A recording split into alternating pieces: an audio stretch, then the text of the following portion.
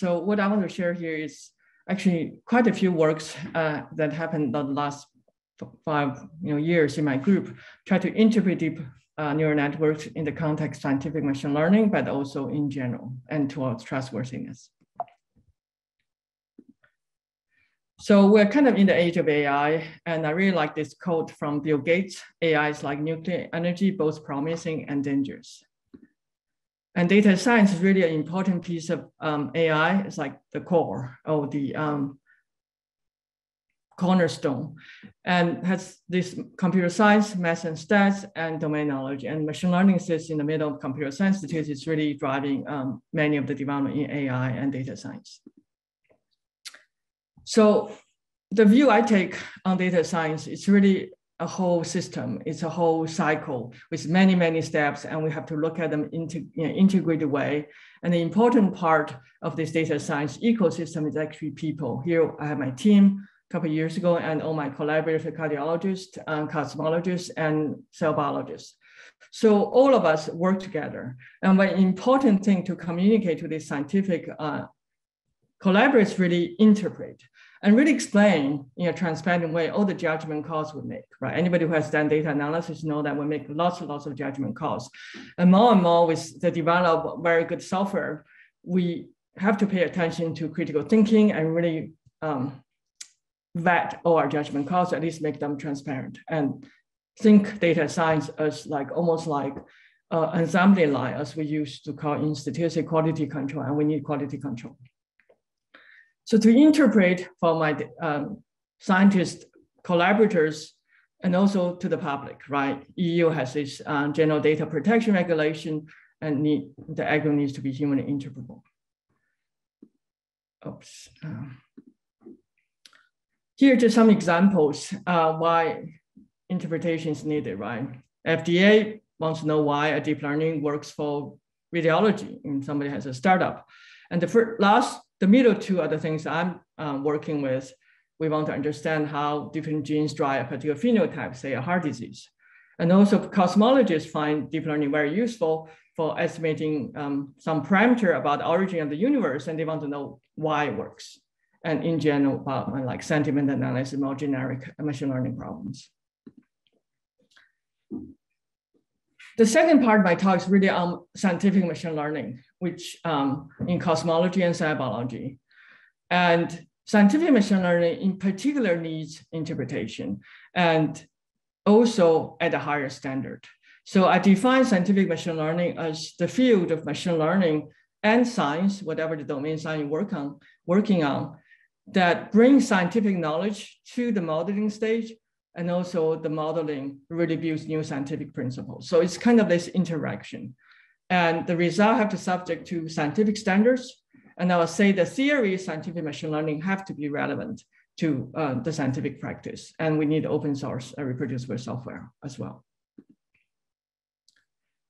And we start working, try to define interpretable machine learning a couple of years ago. And we have many of my people work on different aspects, machine learning in general and scientific machine learning. And we put our forces together, our mind together, try to define things so that we know when we talk about interpretable machine learning. So I have this paper 2 years ago called Definitions, Methods, and Application, Interpretable Machine Learning. And we really propose this, which called PDR kind of framework. P for predictive accuracy for reality check. D for descriptive accuracy, had a lot to do with the domain problem and domain interpretation. And then we really emphasize this relevancy.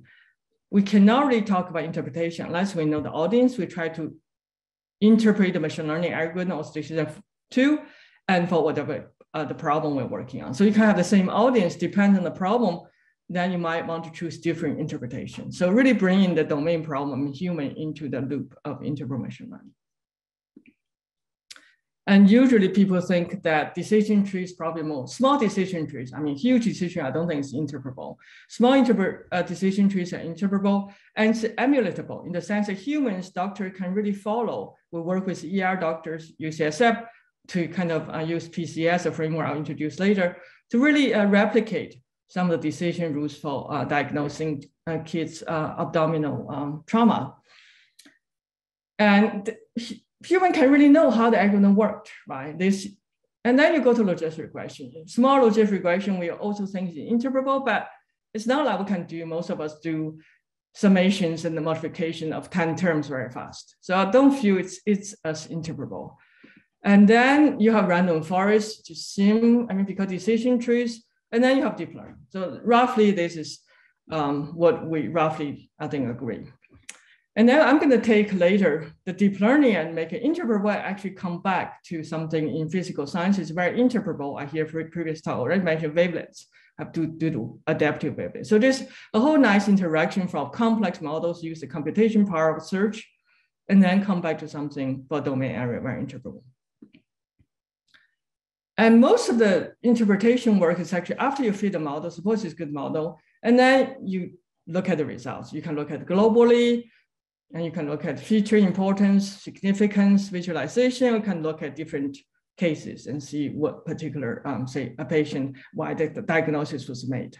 But this is usually after the model is made. And I'm going to try to bring the trustworthiness to the whole process. Because if you don't have the process trustworthy, I don't think you really want to interpret the model. And as I said earlier, that relevance is the key for scientific machine learning. And the insights you get out have to correspond to facts and to correspond to established factual information.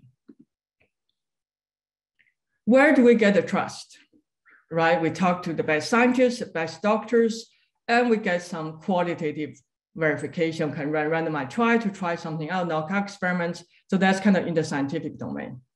But we also need to look at how we do data science and machine learning. It's really what I said, this data science lifecycle, and we need to vet every step of the way. And we propose this framework of predictability, computability, and stability, which I'll get to. So for the rest of the talk, I'm kind of covering our work in the chronological way. We start interpret deep learning models in more general sentiment analysis, just computer vision problems. And then we start working with cosmologists and went into science. And then because of the scientific collaboration, wavelet is local field transform, we end up doing adaptive wavelet distillation, and we have new kind of external study in cell biology, and the method just kind of borrowed over and transferred and worked really well. And I'll end with our framework for building trustworthy and responsible models. So this ACD, what we call agglomerative contextual decomposition, was an attempt to build on all this feature-wise importance, like pixel-wise, to the next level for future interactions, and then how we visualize in a more understandable way. The interpretation work in the field of deep learning kind of fall into two categories. So have something to do with perturbation. One is local perturbation gradient-based, the other is occlusion, you ruin certain parts, and either through the model or in the images. So what we propose fall into the occlusion and really look at the interactions of features. So this is our STM model for sentiment analysis. And you want to explanation why the sentence is positive. So people can say, what's the importance for not good and good? We want something also give some importance for not good. So this is the attempt to build compositionality into the importance. So this is an Arclair paper about 3 years ago. Jamie Murdoch and Dr. Liu from Google, we worked together to really do this generalization to feature interaction by really opened up the deep learning, this particular LSTM, and then really trace how the different, like the features you care about really get propagated into the network. So it's quite mathematical. I won't give the detail, but heuristically, it's really try to take the original input, decompose into the relevant part and the non-relevant part, very good, that's what we care, and the non-relevant part, and let them pass through. This is already a given model. So we're now fitting model here. And then trace all these different parts get propagated. And then we force some additivity and make them into two parts and give a score for relevant and non-relevant. And we later generalized to images in a similar way. In the first paper was only for ISTM. So, and then we want to, in this paper, generalize to CNNs, and also want a way to really organize our interpretations, not just, oh, there's here the scores and you go figure. So we really try to follow our PDR, interpret machine learning framework. We already have a good model. We have predictive accuracy covered. And then we look into how do we present. This is a general audience thing. We're not really for a particular scientific problem. And in a way that a general audience can understand how these different important scores come together and relevant to general public who care about machine learning and machine learning developers. So this is a kind of general development. So now we can, with our new scores, we have scores, kind of hierarchical clustering. And we use the drop of scores or the increase scores of the feature very good to decide which to combine to have the biggest importance increase. And then we just make it hierarchical. So it's a hierarchical modeling by using our scores because we have scores for also features, not just not very good, but also very good and not very good. And this is a more complex sentiment analysis. And from here, you can see that the negative is the red, and the CD score for the sentence is positive. And you can trace where things got a bit negative and become positive. And you really see how this prediction from this basic elements of words become a label for the whole sentence.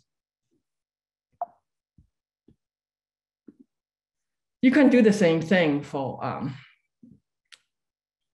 an image, right? You can, this is just many steps because if you start from pixel, it takes a while. So we're skipping, we're not showing you the whole progression of merging in a hierarchical way. And you can see that even you don't have a puck in the image, you're still gonna label it as having a puck because you have skates. So this will give you a sense where the algorithm pay attention to. And we did two small human experiments. The first one, you have a text and image, MNet, ImageNet, so 3 data sets. And the first experiment was have the subjects, about 11 graduate students, that whether they can use these different interpretations to tell whether the prediction is good or not. So how do we create bad predictions? We randomize certain weights in the deep learning, still keep the same label, but make the weights not very relevant.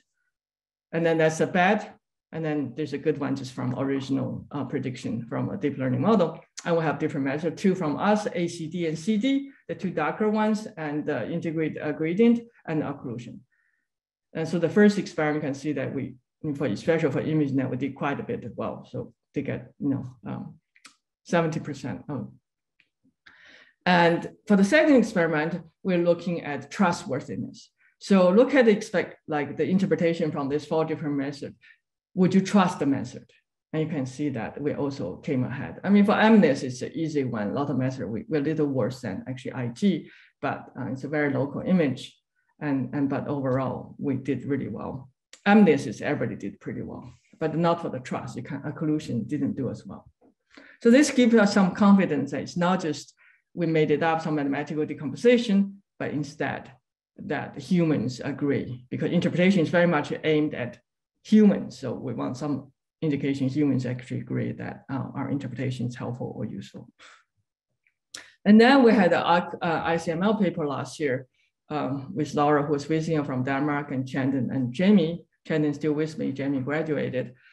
And to really bring back our interpretation to de-emphasize certain things. So certain pixels you don't want your algorithm to pay attention to, you can put a penalty on that. We put an L1 penalty and then use the score from our algorithm, and so that the revised algorithm will pay less attention to certain parts. So you don't want the image to pay, say, the boundaries of your image. You cut it in a circular fashion and have no information. So you can really channel back your understanding and interpretation and revise the algorithm. Then we start working with Francois Lanoussi, who now back to Paris, and his colleagues. And my postdoc, Wusuk and Chandon, my grad student, are leading the effort, working very closely with Lanoussi. So I always want to do scientific machine learning. So I said, it's great. We do this generic interpretation. I want to see how it works in science. So the problem we're working with Francois and colleagues on was to estimate using simulation. So this is simulations. So there's a very important cosmological parameter called omega m, which is really the fraction of in the beginning of Big Bang that's covered with mass. And they can do PDE simulation forward and get a map of mass in the universe, which is you can also get from something called weak gravitational lensing measurement, and then you can process and get a mass of mass in the universe. So this is simulation. We can directly get a mass of mass in the universe. So that's the purple image is the data, and Francois and his colleagues already built ResNet, I think 18 worked really well to estimate omega m. Why? We know because this is simulation, we know what's omega m. But can we identify important things? But then they say, remember the relevance. The pixel space is not very interpretable or not very important for physics. It's really the frequency domain. So we need to really interpret things in the frequency domain. And as I said, the relevance comes in and we have to go to frequency domain. So we have to generalize our interpretation. Actually, many methods can be generalized through here's the inverse transformation and just put the inversion and the original deep learning f into f prime, and then use our interpretation for f prime. And we interpret that. So it can be done by our method and other methods. So what we have is the frequency domain. You see that that's the frequency domain images with 0.1, 0.2, 0.3. And then we can calculate the CD score in this because we can do feature interaction, right? Not just pixel. So the whole transform became just a big feature, very interacting, and we can get the score. So the CD score, you can see peak at around 0.3. This is actually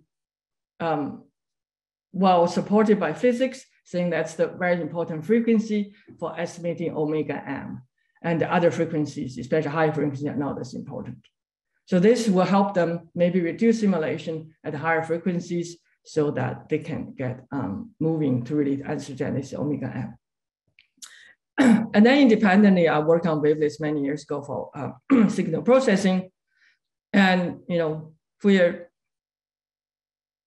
wavelets is local Fourier transform. And we also heard in the last talk that wavelets have sparsity, and it's really nice, convenient.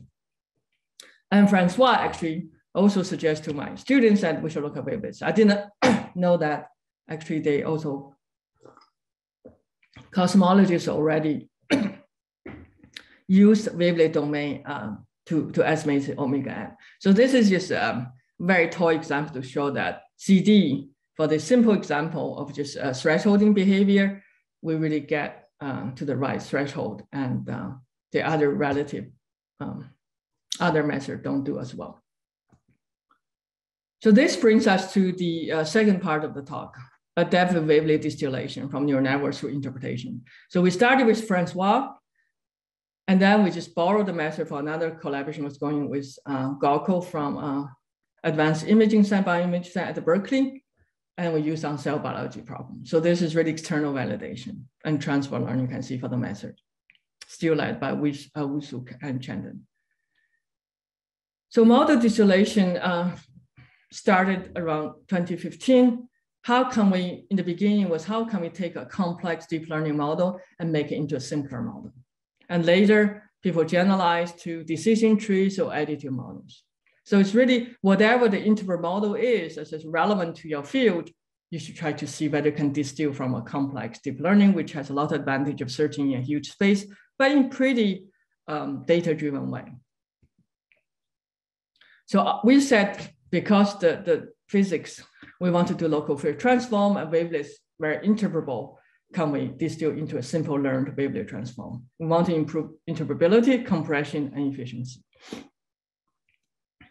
So this is a one slide intro to wavelets, right? For people who seems the younger generation not as aware of wavelets as the older generation. beyond applied math. So time series is just telling the time and frequency only according to time. And the Fourier transform is only tying the space according to frequency. And wavelets is strategically telling both, right? You have bigger bin for the frequency because you think high frequency probably for most useful signals is not as important. So this is just huge. A few decades ago was a huge area and really beautiful, elegant math, and with a lot of signal processing, like applications and good books. And wavelets also come out from neuroscience. Deep learning, we think have connections to really bring functionality. And you can construct these Gabor wavelets mathematically through derivatives, Gaussian density function. And first layer of AlecNet also look like Gabor if you ignore the color. And early on, addiction learning, the work by Alhausen and David also showed that, Field also showed that you can also get it from unsupervised learning. And there's also sign of physiology work, Hubble and Wiesel, to show V1 cells act like Gabor. Edge detectors and location and the location selectivity, frequency selectivity, and also orientation selectivity. So here's what we decided to do. Right, we really want to start with a deep learning model for the cosmology with RAS-18 with 11 million parameters. It's already pre-trained by our cosmology collaborators. And we're going to play the same game as we did with our CD. If we have a orthogonal wavelet transform, which we want to find, and we can just put it in through the inverse and make it a bigger model, and then use whatever the interpretation. And I'm not using our CD because it's not easy to do derivatives, and I use something like our one penalty for this bigger composition of functions of phi minus one and inverse, and also with the original deep learning. So that's the interpretation loss. And the first part is reconstruction loss. It's really saying that we want the reconstruction to be close. So for the phi transform and inverse to be more or less invertible. And the most interesting part probably is the wavelet loss. And H and G are the low pass and high pass filters. Don't ask me why H is the indication, the symbol for low pass, not high pass, but that's just what's used in wavelet literature.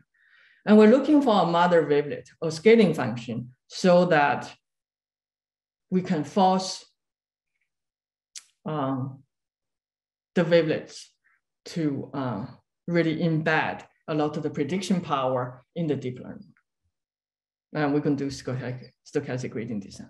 So how are we going to make up this wavelet loss?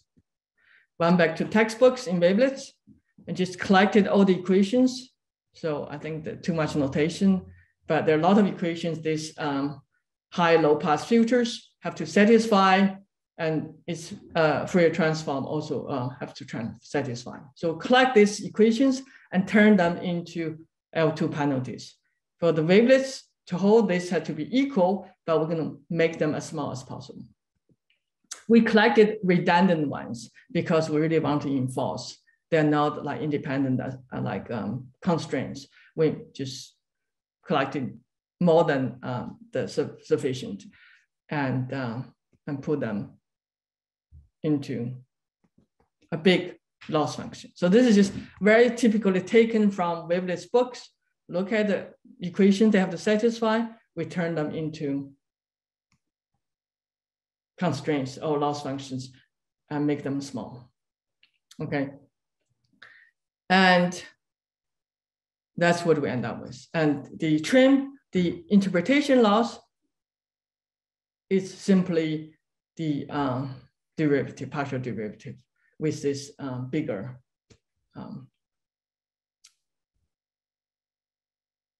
function, now included the part we're looking for as the inverse of orthogonal wavelet transform. So let's see how it works.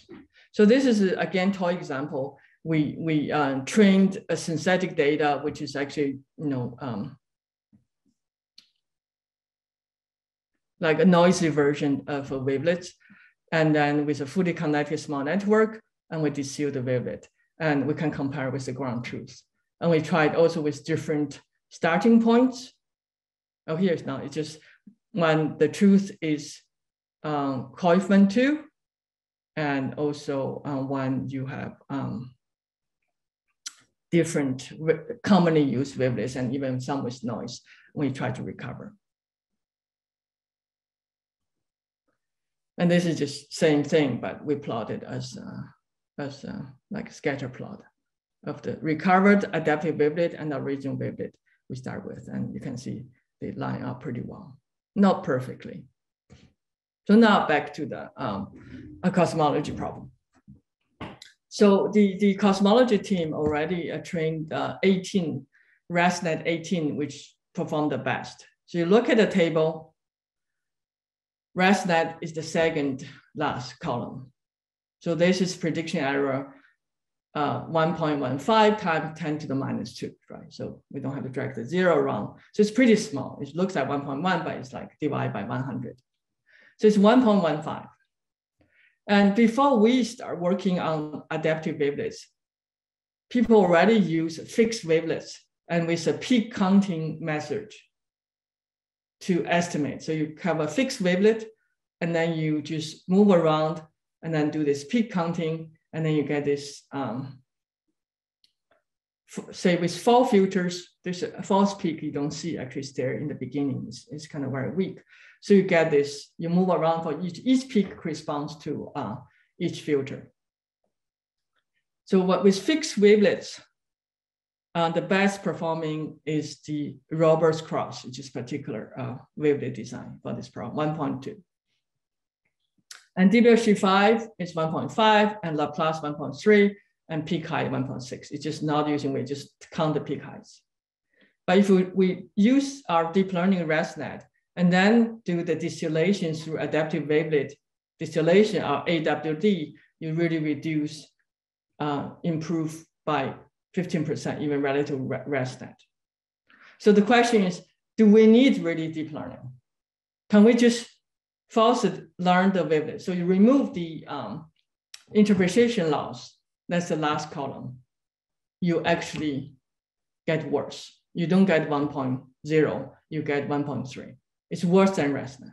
So you need somehow borrow the knowledge or information in the fitted ResNet to work with wavelets, make things smooth, and then to get the gain of about 15%. And so now we can also have the 4 filters, basically, low, high, high, low, and low, low, or high, high. It's just 4 filters, and if you expand, look at the wavelets, it's about 1,000, a couple thousand, and then ResNet is 11 million. So it's a huge reduction of, even you look count the coefficients, you count at the filter level, you only have just 4 filters, and you have all filters come from the same mother wavelet. So it's very compact. And this is just a peak method we kind of took from the literature because they know the simulated omega value, and they just compare and use this kind of weighted least squares to compare to the peak counting. And this is to show you when we vary the 2 penalties. One is on the sparsity penalty, we call interpretation penalty, lambda, and the other is attribution penalty, gamma. And you can see that there is a trade-off. We find something right in the middle. And the scientific insight that the difference of mass in the region space with large densities and the surroundings contain information about predicting omega m. So it's really large densities and the sense like this kind of relative contrast really contain information about this, where the original mass was located when the Big Bang happened. You can kind of see that probably there's some dissipation. I'm just using my very unscientific common sense to interpret, but it made sense to the cosmologist. Okay, so that's like we developed for that particular problem motivated by Fourier transform and then local Fourier transform, which is wavelets. And then we want to do external validation of this particular adapter. It's just only solving that problem, or it solves a class of problems. So it happens that we're working with Gakko, who is the executive scientific director of the Berkeley Advanced Bioimaging Center. And we've been working with them to understand this very important cellular process called clustering-mediated endocytosis. I didn't know about the cells have this process until I got on the project. So it's really fascinating.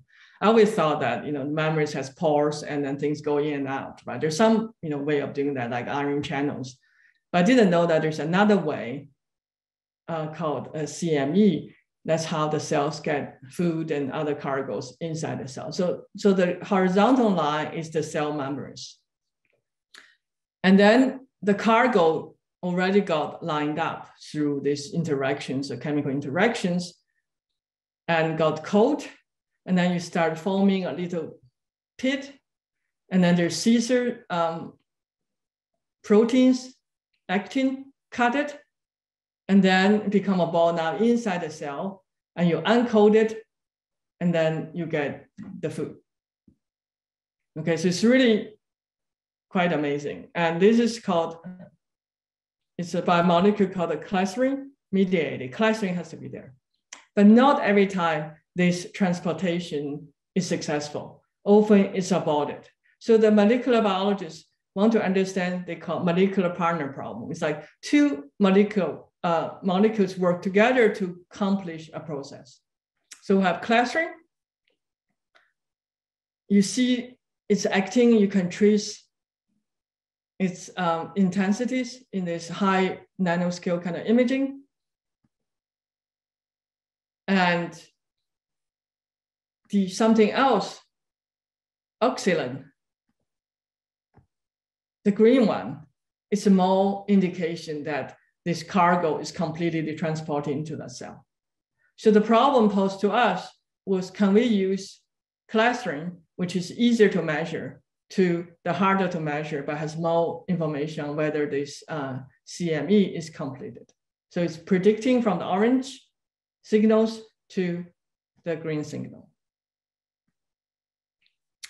We try to use deep learning on original video images. It doesn't work. So we had to use a lot of understanding into the optical imaging to really trace the intensities of one molecule, the orange one, and the green one. So it turned that into a time series. So now become time series of clustering, try to predict oxygen.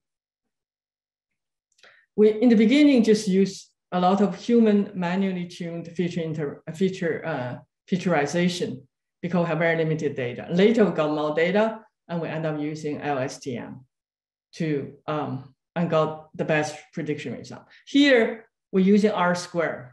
So it's a proportion variance in R because this is a continuous signal prediction explained by the model. So the bigger, the better. So you can see that if you just use wavelets, get a feature correction, and do linear modeling, you get 0.2. You do LSTM, you get 0.23. If you use the adaptive wavelet distillation, you get 0.26. So it's about, again, 15% bump. If you don't use the LSTM interpretation laws, again, you don't really do, you actually do a little worse than LSTM. But still, even just without using LSTM, we took the 6 largest coefficients at 5 scales. We got 30 wavelet coefficients. And in LSTM, we had about 1,000 parameters. So again, it's a huge reduction. And the wavelets, I think for this chemistry, physics, physical science driven signals seems it's a good match. And again, this is a plot showing that there is a bit search going on to find the right parameters. And if you look at it, this is asymmetric kind of mother wavelet. And it really says that you need a big rise for the clustering, the green signal. We kind of figured that out by looking at a lot of signals already. So this came later. We did a lot of hand tuning, manual inspection. So we already know that you need to see a big rise followed by a sharp drop that predict that a successful cargo got transported inside the cell from outside. And this adaptive wavelets really indicate that this is the same signal we're seeing. And that's what's capturing. So this wavelet is going around this time series looking for such events. And then that become the most predictive.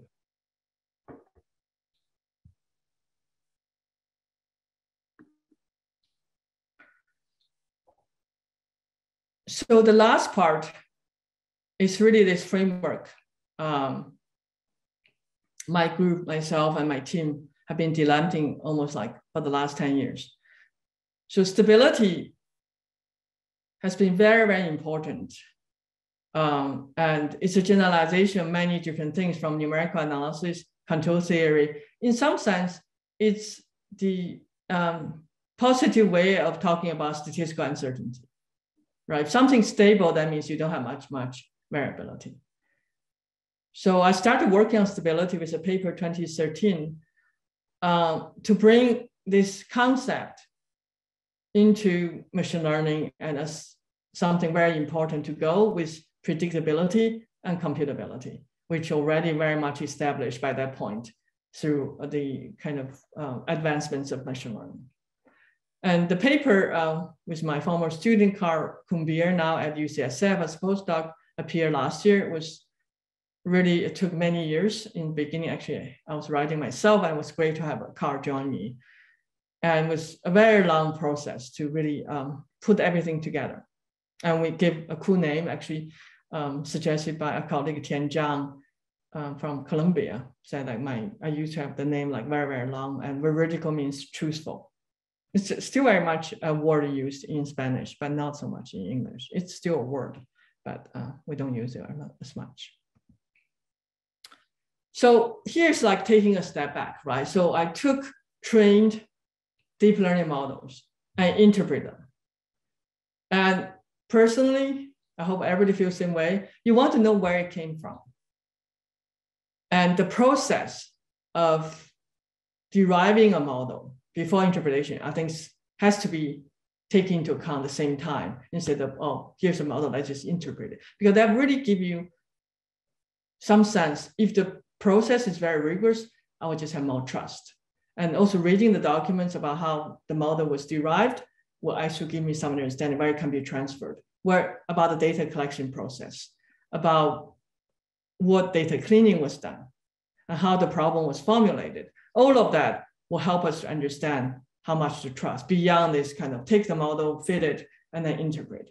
It should be really a whole, I'll say, holistic process. So all deep learning models come from a particular data science lifecycle, right? I really want us to think about this as a whole process, not just one step. Everybody only care about their bit.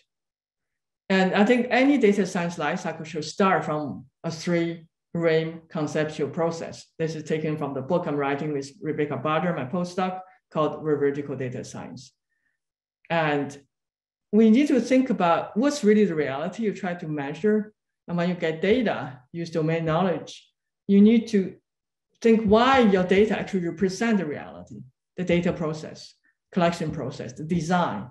All of that should be documented. And the algorithms analysis is a lot just mental construct. And it's the data scientist's job to put it together in a factual or a rigorous way. So they all actually connect with each other. And they're done together in through computer program, and they must kind of connect it.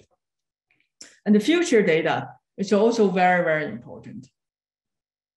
You have to always keep in mind when we develop a model, what's going to be the future user of the algorithm. We have a lot of open source software up on the internet, which is a good thing, but there's also a downside because you don't know who is going to grab your code and start treating a patient. This workshop is about safety.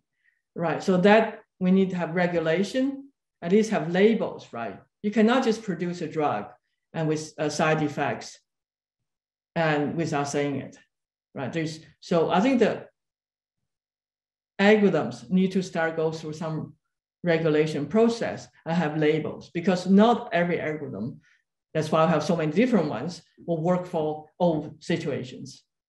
So you have to say why it works. Some, just like patients should stay away from this drug, and some applications should stay away using this algorithm.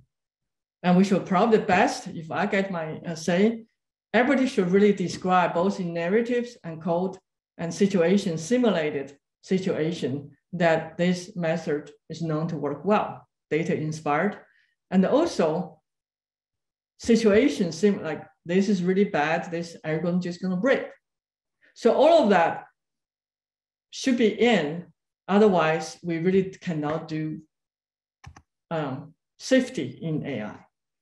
And this is just putting feature inside the beginning of any data science project. I think is really, really helpful. And I have been teaching our PhD level applied statistics for the last few years using this kind of framing without doing any coding. A lot of this is important to know domain knowledge, which experts you should talk to, what data. So all of that, when you think this way, you naturally will think. So trustworthy AI, I think, can be done, at least enhanced, through quality control data science lifecycle, right? I see it as a whole process. Old statistics or classical statistics, we did so well with car quality, is because we think things as a process. But this process, I think, can be a lot more complex than the factory floor process, and a lot more human involvement, a lot qualitative. So how can we share best practice to maximize the promise and damage control? So what I will advocate next is about sharing practices, best practices. So this paper with a title called Vertical Data Science. So the goal is try to extract reliable, reproducible information from data, and with an enriched technical language. We have to, for deep learning, I often feel at loss to describe what's going on. We don't even know the language. We don't understand. It's like go back and forth. Which, if we propose some concept, and then later we can tune it to see whether it describe what's going on in the fitting, in the surface. That's what I mean by enriched technical language. So that we can communicate intuitions between different deep learning researchers, and also evaluate empirical evidence. You can say, oh, this is because this geometric features at this location, it doesn't seem right. That's how we get it. And that's why it would be very unstable for generalization or for transfer learning.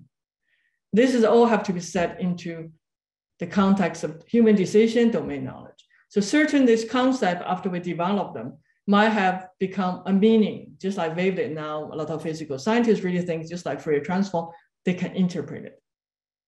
Can we develop these characteristics of this deep learning surface or fitting process eventually have a scientific meaning or domain knowledge? And this is the process I'm hoping we can get to. In particular, this paper proposes PCS framework, as I alluded to earlier.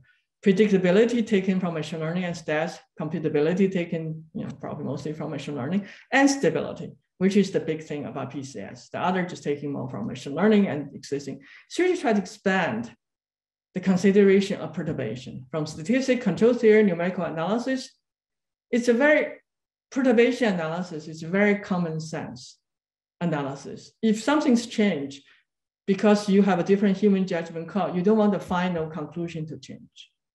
And it doesn't need a theorem. It's just common sense. If you want to be highbrow, we can go back to Plato, who said things about knowledge should be tied down, unlike opinions that can change day by day, something like that. So this PCS framework attempts to unify and streamline, expand ideas and best practice in both machine learning and statistics and beyond for the entire data science lifecycle. So stability, predictability is really about future data. And computability always there. When you store the data, you have to deal with storage space, all of that. So it's right there. And we're also now building packages to make computability for stability analysis much easier. And stability starts from beginning, from problem formulation, right? If you go back to the process of data science lifecycle problem formulation. When you have multidisciplinary teams or transdisciplinary teams, matrix to a cancer biologist means something different than to a mathematic, data scientist, right? So that means it's a biological structure in cancer theory. Here, it just means a tabular, table of data. That's linguistic stability. And then you go to data cleaning. If you ask two team members to clean the data, will they get the same result? We make judgment call. Most probability modeling just ignore that. And even the concept of random variable, it's actually needs stability. If you only have one data set, you never concern yourself for any other data set in the future or by some other lab, you don't need random variable. The random variable, you have to be able to imagine another realization of a similar situation. So what's similar? That means you have to control certain things and the aspect of you care about, and that's really stability. And then visualization, the color choice. If you use a different color, would you see different patterns? And how do you do the plotting? How do you label and not to label the axis? And what's the range you plot? All of that can really change things. And those all are human judgment calls. So there's no way getting around it. But we need to make it transparent, as I said, and recognize human judgment calls and record them in all the steps along the way. So we need to document. In like R Markdown or Jupyter Notebook, and to record the data collection process. Did you design or you just use public databases? And there are many different public databases. Why did you choose to use this, not the other? If you use another one, would you get a different result? And what are the principles you follow to data cleaning? I'm advocating that we should keep multiple copies of clean data. And we should actually do the split training, validation, and test. If you can afford it, same person, clean the 3 batches in just with a few days apart, use the same principle, not the same way, because in the future, the data probably will be cleaned by somebody else. You want to take that into account too. Bring as much as possible. So the test in whatever you're doing should be a surrogate, as good as can be, to the future situation. Random split is not always a good idea. You might want to do group split. If you have different hospitals of data, you probably want to set hospital size. You might also want to do time split if the things will happen in the future. So random split give two things, give the test set and training and validation too similar, and you will underestimate the problem you're encountering.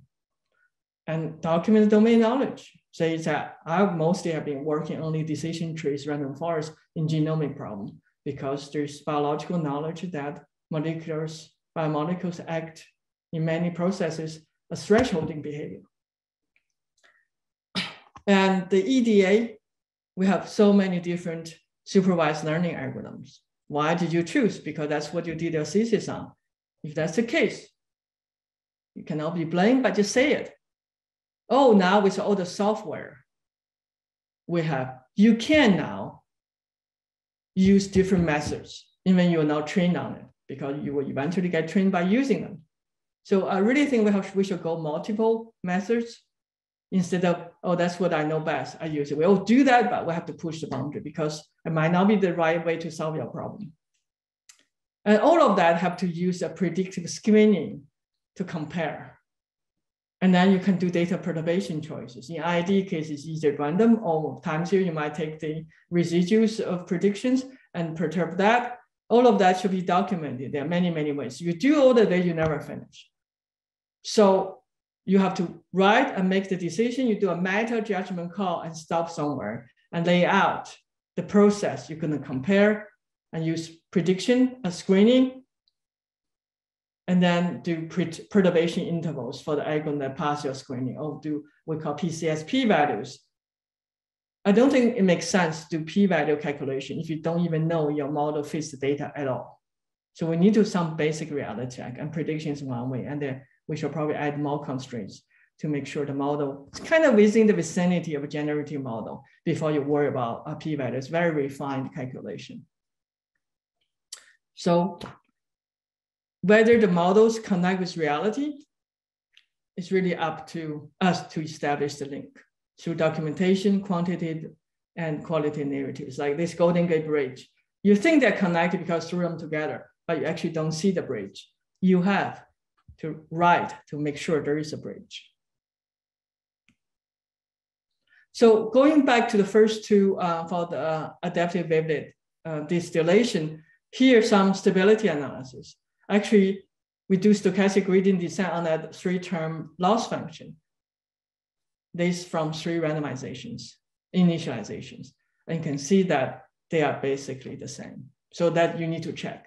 Otherwise, we might just see something might still be useful, but you want to know whether it's driven by a randomization, randomized initializations.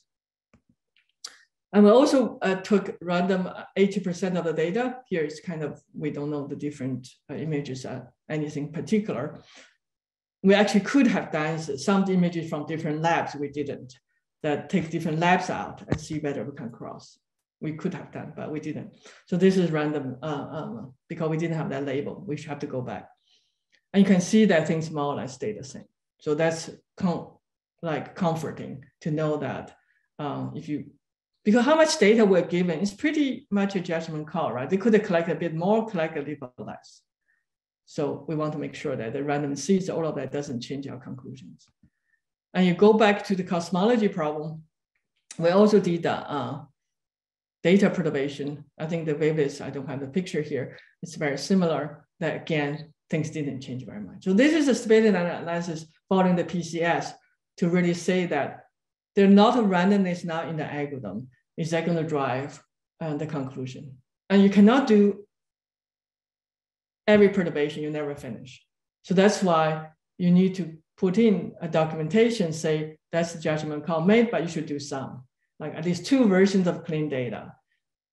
You know, for all this combinatorial explosion of choices, you should just do a randomization for each step if they're equally good to you, and do a couple to make sure as a sanity check that it's not driven by a particular choice. For some problems, you change the data, and there was a very famous case about the austerity policy by 2 economists from Harvard, wrote a paper called Debt in the Time of Growth, or Growth in the Time of Debt, we got it reverse, that they have country data from different countries, and for some reason, they didn't use 3 data points from New Zealand, and they reached a conclusion that if your public debt GDP ratio is about 90%, then you have a growth problem. But when you put the 3 data points in, because they don't have good reason not to use it, you don't have that conclusion. And that was used a lot to justify the austerity policies in UK, to a certain extent, also pushing for that in US in the last financial crisis, 2008. So that's like 3 data points. And there's some coding error too.